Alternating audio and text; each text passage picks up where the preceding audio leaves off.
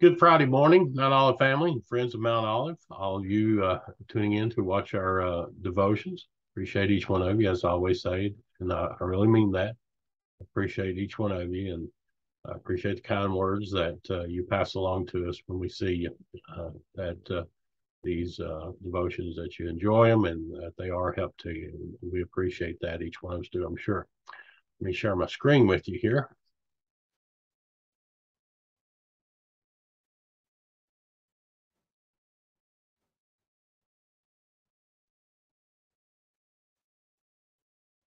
Try to anyway.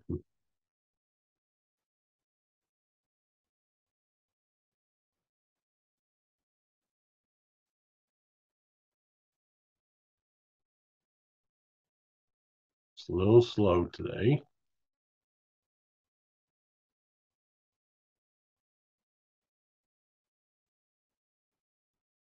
Okay, here we go.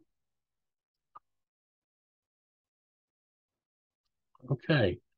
Uh, oops, sorry. I have entitled this devotion, The Acidity of God. And you say, well, what's that all about? And we'll go into that in just a little bit here, what that means to us. But last Friday, if you remember and you listened, I talked about three attributes of God: His omniscience, His Him knowing everything, His omnipresence, Him being everywhere and in all things, and number three, His omnipotence, Him being all powerful. And today, I want to talk about another attribute of God, a word that you may not have heard, but its meaning you know to be true.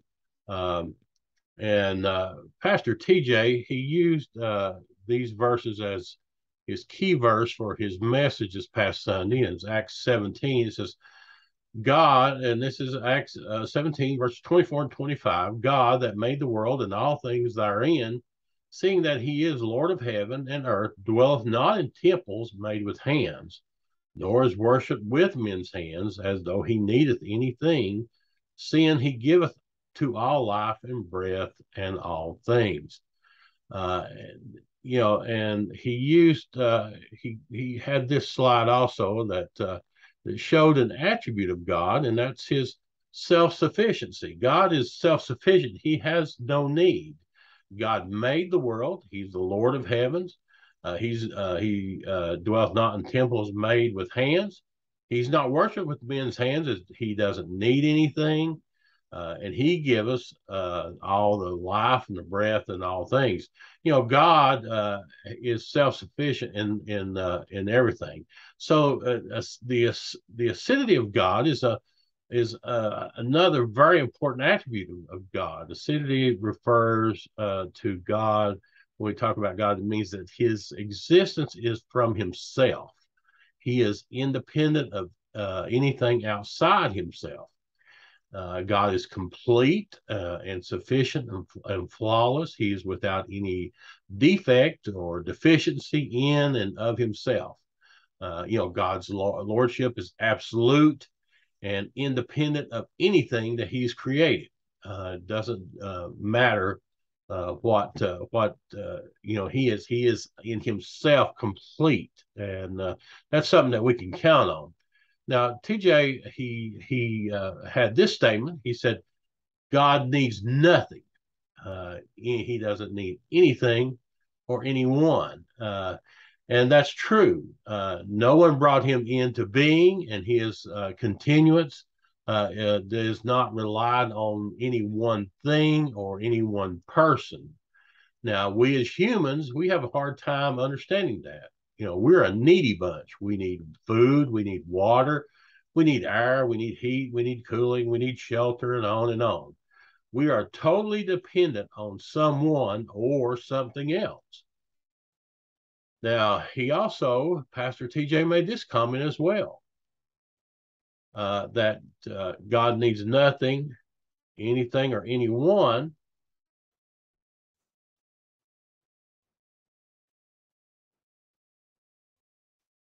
but God does, and God does not need me. So he does not need anything, anything. He needs nothing, anything, or anyone. God does not need me. You know, that may come to a surprise to some, but God does not need you or I for any reason. He is not dependent on us for anything. God is the fullness of life in and of himself. You know, God was not lonely when he decided to make this world and create man. He did not need our company nor our acquaintance. If God needed us, it would mean that he lacked something, and we know that God has never lacked in anything. Pastor TJ added this in his message, and I like this. He said, but God wants us, you know, and this little word, but, that changes the whole conversation. God doesn't need us, but he wants us. Because he says that, you know, we are the object of his love. In John 3:16, he gave us this verse. He said, for God so loved the world that he gave his only begotten son, that whosoever believeth in him should not perish, but have everlasting life. And in Zephaniah 3:17, he says, the Lord thy God in the midst of thee is mighty. He will save. He will rejoice over thee with joy. He will rest in his love. He will joy over thee with singing. You know, God doesn't need us, but he wants us. The gospel is all the evidence we need to show that God wants us. He gave his only begotten son for each of us if we will only believe. His grace is a free gift for all of us. Pastor TJ had these verses. He says he reaches for us in grace. And that's Paul was in speaking to the in Athens to the Athenians in Acts 17, 27 and 28. He says, they that seek the Lord, if haply they might feel after him and find him, though he be not very far from every one of us. For in him we live and move and have our being, as certain also of your poets have said, for we are also his offspring. And then I added these when he reaches for us in grace, Romans 5:8. You know, but God commendeth his love toward us in that while we were yet sinners, Christ died for us.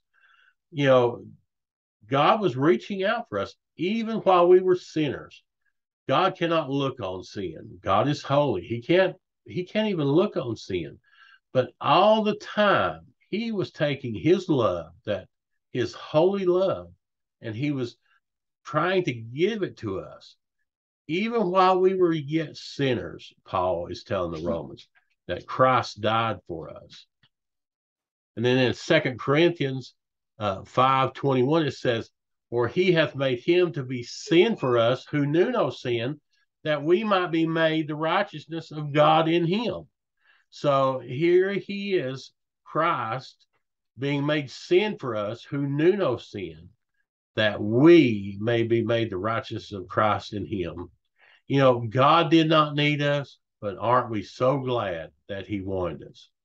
I hope you've enjoyed this devotion, and I pray that you will think about it and apply it to your heart and your lives. I'll be much in prayer for our Sunday service and for Brother TJ, that you know, this he has continued series that we have to know God and make him known, that will impact lives. We're thankful for the two who gave their heart to the Lord's Sunday, and we pray that there'll be other ones that will do it this Sunday. Be much in prayer for those, that maybe they'll see their need for a Savior, and that God will speak to those hearts and prepare them for it.